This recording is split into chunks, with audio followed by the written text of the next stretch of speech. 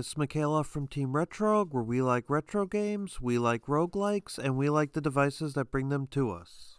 Now, in my last video, we used the Seedminer method in order to install custom firmware on this 2DS, and I walked you through from stock to custom firmware, and a helpful person named Nintendmike.3dsx from the Retro Handhelds Discord brought to my attention that I did leave out a small part of the tutorial that removes the Japanese version of Flipnote with the Boot 9 strap hack and restores Nintendo DS wireless communications. Now, on its own, if you're never going into Nintendo DS communications again, this isn't a big deal.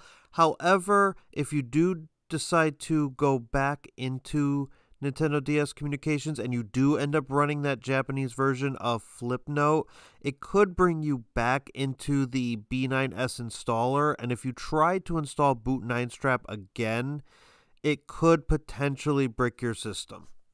Now, this is a long shot because you'd have to go into Flipnote, you'd have to push all those buttons again in the order that I showed you in my last video, and you would have to commit to installing Boot 9 strap. So, not many people are going to do this, but just to make sure that it's not an issue, I do want to make this video and just kind of walk you through how to restore that functionality. It's not going to be long, and it's only going to take you a couple of minutes, but if you followed my last guide, you really should take a minute and just run through these settings. We're going to cover two different ways to do this, one with the FredTool files, but we're also going to cover another method just in case you accidentally deleted the FredTool files after installing custom firmware. And with that out of the way, let's go ahead and let's get started. So you want to power off your system and you want to plug the SD card into your computer. And let's navigate through the Nintendo 3DS folder until you get to the Nintendo DSiWare folder where you have that bin file we put in there earlier. Now go into the FredTool.zip file and go to the clean folder, and you notice you're going to find a file with the same name. Go ahead and copy and paste it right into the SD card, replacing the bin file. Then go ahead and eject your SD card and plug it into the 2DS and power it on. Now let's go into our system settings on the 2DS itself.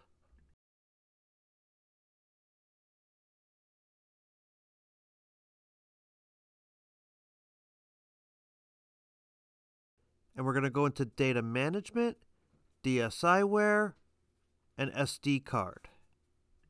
Go ahead and select Nintendo DSi and click Copy. It's going to ask you if it's okay. Go ahead and click OK. And that's it. Once the 2DS copies the data to the system memory, you're good to go. You don't have to do anything else. Now, if you're like me and you deleted the FredTool.zip, that's okay. We can still use FBI to restore our DS communications. We're going to do that by going down to Titles. Now, if you install Titles to your SD card, it's going to literally give you everything. So let's go ahead and click Select, and then hit A on Show SD until it's red. This will hide all the titles on the SD card and will make it easier to find what we're looking for. So let's go ahead and scroll down until we find a purple app titled Simple. And you're probably going to have to scroll down past a whole bunch of numbers. Just keep going until you find all the purple apps at the bottom, and then you'll see exactly what it is you're looking for. So let's go ahead and click A. And then we're going to click Delete Title. It's going to ask you if you want to delete the selected title. Go ahead and commit. And then we can go ahead and we can exit out of FBI. Now let's go into our system settings. And here we're going to go into Other Settings. We're going to go all the way to the right, and we're going to hit System Update. Go ahead and click OK. Go ahead and accept. Go ahead and click OK again, and just let this update. Even if you're on the latest firmware, it's just going to run a quick update and it's going to reboot the system.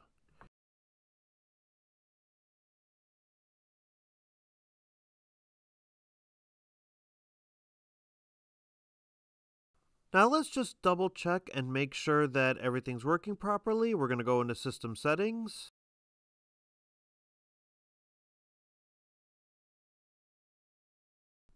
And let's go into Internet Settings and Nintendo DS Connections and click OK.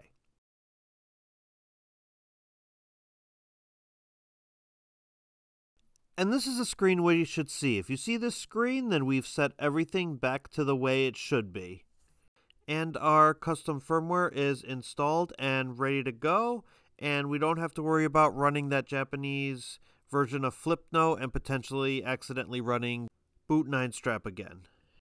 And that'll do it for this video. I just wanted to make sure that I addressed this so that way you could still utilize my tutorial on how to install custom firmware on a 2DS or 3DS system, but we wanted to make sure that we just get these DS connection settings back to normal so that we could continue to get the most out of our systems.